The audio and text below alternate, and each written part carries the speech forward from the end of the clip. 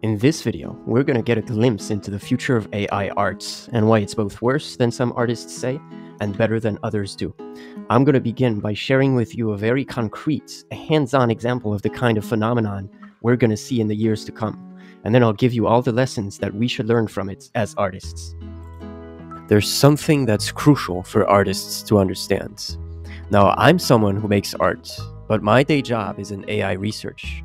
So 2 weeks ago, I was talking to a young intern at our lab. The more we spoke, the more impressed I was with him. At only 14 years old, he displayed an incredible ability to understand the concepts I was throwing his way. And soon enough, he had an idea that had never crossed my mind. So I decided to give his idea a try, and the results were visually very impressive. So in this video, we're gonna have a lot of fun playing around with this idea of his and making cool stuff. But really the main point is to demonstrate a lesson that is really important for aspiring artists to learn. And hopefully this will be an opportunity for you artists out there to kind of get more practical with AI, get a more practical demonstration from somebody who knows both about art and AI. So for all artists out there, I hope this video will help you get a bit more familiar with the AI threats and take away this important idea that I want to distill to you guys. And don't worry, I'm not going to get deep into the code or anything technical. There's just a tiny concept I have to explain first at the start, and then it's going to be all insights and fun. So let's go. All right, let's get through the little concept I've mentioned. That's the concept of autoencoders. Now, this is a crucial concept in modern AI because it's at the roots of why AI art models are able to work as well as they do. So an autoencoder, think about the name. It automatically encodes. It's a machine-learned compression algorithm. Now, I'm going to explain this concept in 2 steps. First, I'm sure all of you have saved images on your computer before. When you do, you use a format such as JPEG or PNG. Now, JPEG or PNG are actually compression algorithms. They take the pixels in your image, which are just numbers, and express them in a compressed language to take less space on your computer. And then you have a JPEG or a PNG decoder, which takes this compressed and concise representation and reconstructs the image from it. So that's the first step to understanding autoencoders. There are ways to use your computer to compress the raw pixels of images into fewer numbers to take less space and then decompress them back into the original image. Alright, so step 2. Basically, out of the word autoencoder, right now we've covered the parts encoder. Hopefully I've explained it well enough and you guys all understand it. What about the first part, the auto part? So that's the neural network part. In the case of JPEG and PNG, computer scientists are actually writing all the instructions down in code for the computer to follow in compressing the images. We know exactly how it happens. By contrast, in the case of autoencoders, it's learned automatically. Basically, we have a system that uses some parameters to encode and decode our image. At the start, the parameters are trash, so the images coming out of our system look like trash. But we're going to compare the original image and the one that came out of the system and tell the system how well it's doing. And by doing this over and over and over, we make the parameters better and better and better until eventually the system has learned to reproduce the images almost perfectly after encoding and decoding. Cool. So by creating a system that encodes and decodes images and training it to have perfectly decoded images, we get an autoencoder. Phew. So now we're done with the technical talk. And I know for a lot of artists, AI is a bit distant and ghost-like. You hear a lot of talk about it, but it doesn't really feel that real. My hope is that this video will bring you closer to it and really make you reflect on yourself as an artist and on what AI really is and what it really means. And I hope it'll give you a lot of new ideas and that you're going to share them with us in the comment section, because that's how we're going to move forward against the AI threat. So let's get our hands dirty straight away. I've explained this autoencoder thing to you guys, but that might be a bit abstract. So I'm going to demonstrate this training process right now, live. So let's train an autoencoder together. And once again, don't worry, I'm not going to get technical. I got the technical part covered. You guys don't have to do anything or think about anything. So just to give you a very brief tour, so here I'm loading the data. I'm just doing like 80,000 images. It's going to be a very bad autoencoder, but don't worry. Later on in this video, I'm going to use like state-of-the-art models and we're going to have a lot more fun. This is just a demonstration how we train them. So that's the number of images I'm using. Then here I'm just printing some of these images. Then I'm defining the autoencoder class. Here I'm doing something a little fancy for those of you who kind of know just a little bit more about AI. I'm actually doing kind of a mix between a variational autoencoder and a generative adversarial network. That's just for those who are curious. And here I'm showing you guys when we haven't trained the model, the images coming outside of the model, they look like this. So they look like trash because the model has not been trained yet. And here I just have the training function, and I'm just gonna run it, and we're gonna see what happens. Actually, I need to define the model first. So this goes here, and just run this, and it's gonna take a while to train because I'm just using the Google servers, and they're not the best, but hopefully this works out, and I'll see you guys on the other side. All right, so the model has finished training. It's obviously not perfect. You can see the reconstructions here, but actually for just like a few hours of training on basic Google GPUs with just 80,000 images, you compare that to like the 5 billion in the Lion data set. I'm actually pretty proud of the results. So now that we have an image model that encodes and decodes images, we can proceed with the idea that this 14-year-old intern in our lab actually had. So what he said is, we've got this model that tries to reconstruct images as well as it can, but there's always going to be some error between the original image and the final image. And pay attention here, because this is a 14-year-old coming up with this, so you can probably understand it too. He said you can just run the model on the reconstruction, which already had some error, and then you get more error, right? And then you do this over and over and over in a loop. And he said that way you can actually find out what kind of errors are accumulating and where are the flaws of your image model. But what's more interesting to us is the more like artistic, visual application of this. What you can do is make a video out of the error propagating through the image. So you do this loop over and over, and every time you do one step, you collect an image and you put them all together, and that makes a video. And we tried it out, and the results were actually pretty incredible. All right, so let's just try it out first on this self-portrait by Vincent van Gogh.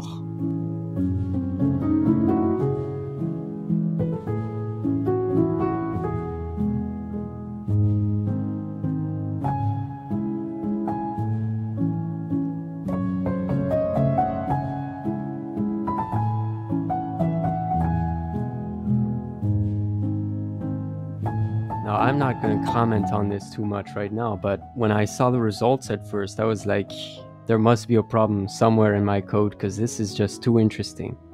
So let's just try a few more things with this model that is home trained, and then let's move on to more like impressive state-of-the-art models that don't get as much like reconstruction error.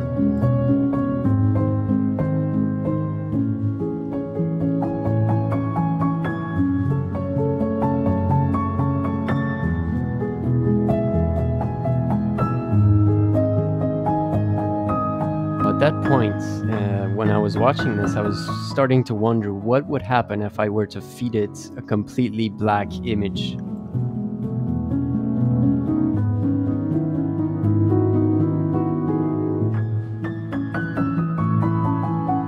This is, I think, a very great way to exemplify something about AI that many artists are not realizing at all.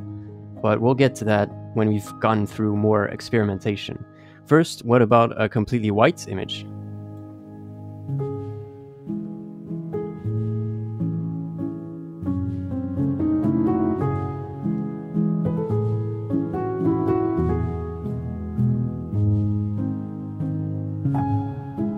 Alright, I think this is getting a bit repetitive, so let's move on to another model. Now, I'm sure a lot of you guys have heard about Stable Diffusion, and Stable Diffusion 3 is one of the best models out there for image generation. And there's some open versions, like cheap versions of its image model that we can actually use. So I wrote some codes to use it, And let's see what the results are when we do the same thing, but with a state-of-the-art model instead of the crappy one that I just trained.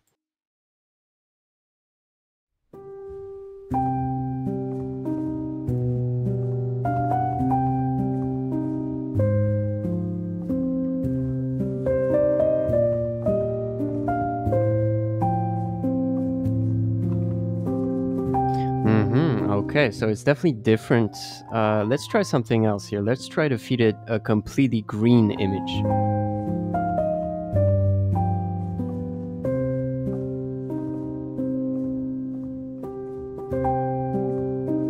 Pretty interesting. Now, what if we feed it a painting again? Let's try the Tres de Mayo by Francisco Goya.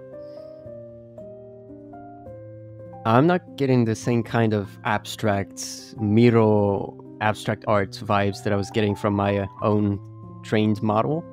But it's also kind of interesting what's happening at the end. Like, it seems to repeat in multiple scenarios, and it's just very interesting how it's moving like ants, and then there's just this big blue thing that comes across the screen.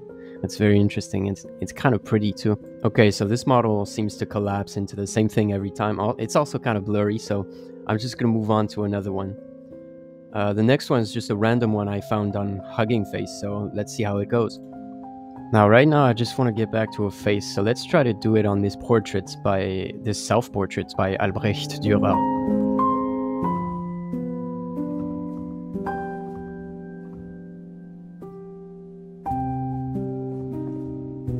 Alright, this one seems to also have the same obsession with like turning everything dark and having a blue thing go across the screen. I wonder what would happen if I were to feed it like a black and white image. Let's see what happens.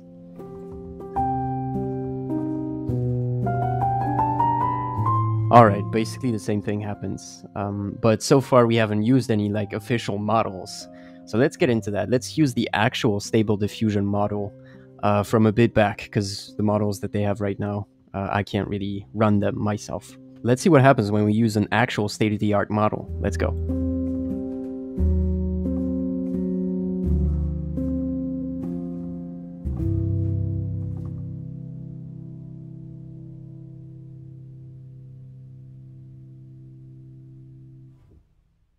Okay, it's pretty interesting. I feel like I kind of liked the big shapes we were getting with my own variational autoencoder that I trained myself. It's kind of interesting because it relates to like something, if I were to improvise a lesson for artists to learn from this, and something that I'm taking away from my own personal arts, is when we look at what is being lost by reconstructing many times, it seems like the smaller model retains shapes, whereas the bigger models retain texture and detail. And there's a big concept in machine learning in general that the smaller a model, the more it has to understand the concepts of its data, because it can't afford to actually learn things by heart. And this is a big thing that artists can benefit from, because the way that AI is improving is not by understanding the data more, it seems. It's more by making bigger and bigger and more powerful models that just have more facilities to replicate data, but don't necessarily understand it better. Now, this obviously needs to be nuanced, because you're going to have all the computer scientists and all the AI people who see so much nuance everywhere. Obviously, when you're doing research in that domain, you're just going to have nuance everywhere. But just something that I'm taking away from this for my personal art is don't be so scared of the big models, because in many ways they're not that much more impressive than the small ones. So let's get to what I've been mentioning in the intro. What does this whole thing teach us about the future of AI in art? A kid with no experience in either art or AI was able to come up with a new, creative way of using AI in a way that wasn't intended. Imagine what artists who take an interest in AI will be able to come up with. In this video, we were able to twist the AI into a new shape.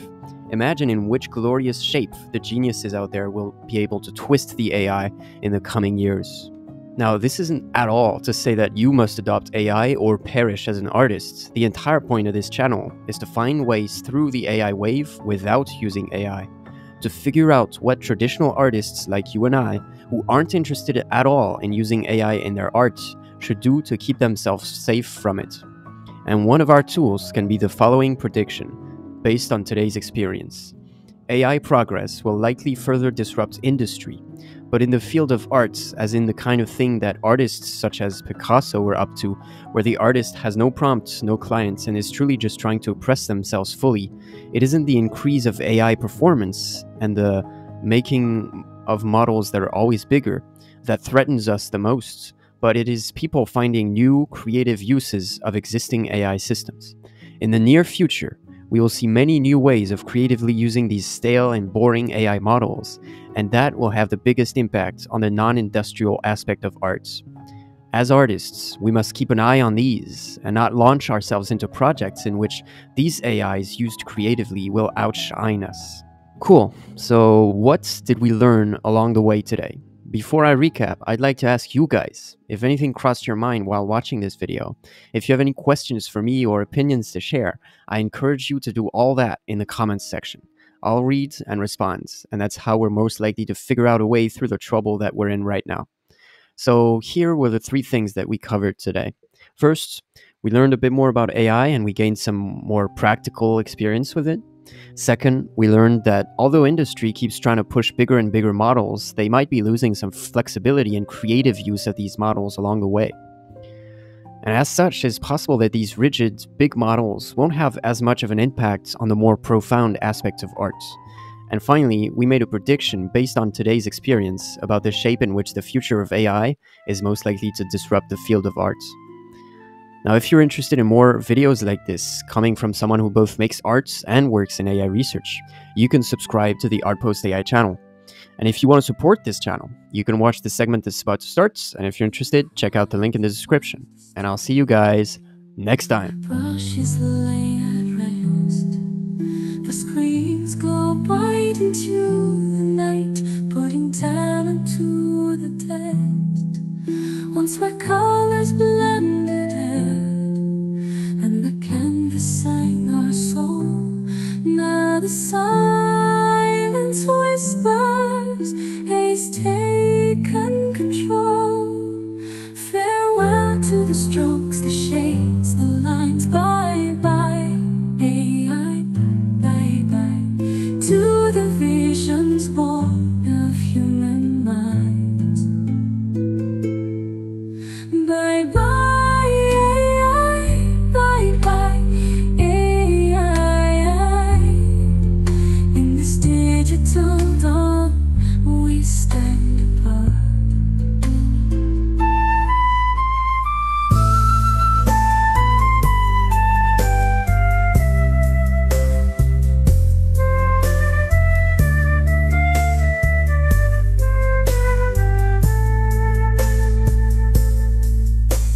Know the artist struggle, the triumph and the strife.